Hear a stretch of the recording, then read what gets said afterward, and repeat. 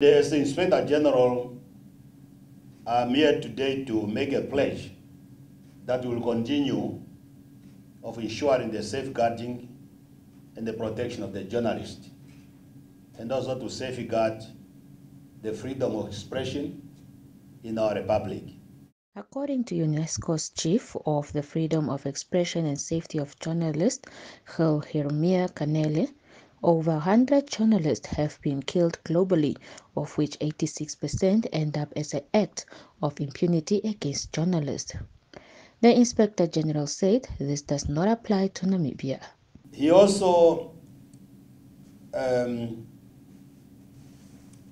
narrated and gave us the information on the use of force against the journalists, and indicating that over 100 journalists were killed over a period of time.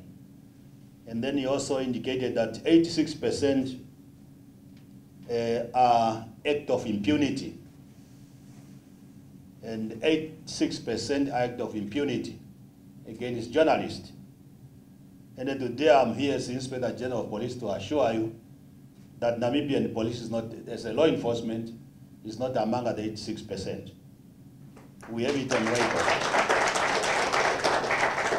We have it on record that over the past 33 years, no journalist in Namibia has lost life because of the negligence of the law enforcement. He noted that police play a crucial role in ensuring that journalists do their job safely and peacefully. Despite this, I must caution that freedom of expression should also be accompanied by responsibility, responsible reporting. The media must realize that where their freedoms or rights ends, the freedoms and rights of others starts. The 5-day training is held in partnership with UNESCO and is being attended by members of the police force.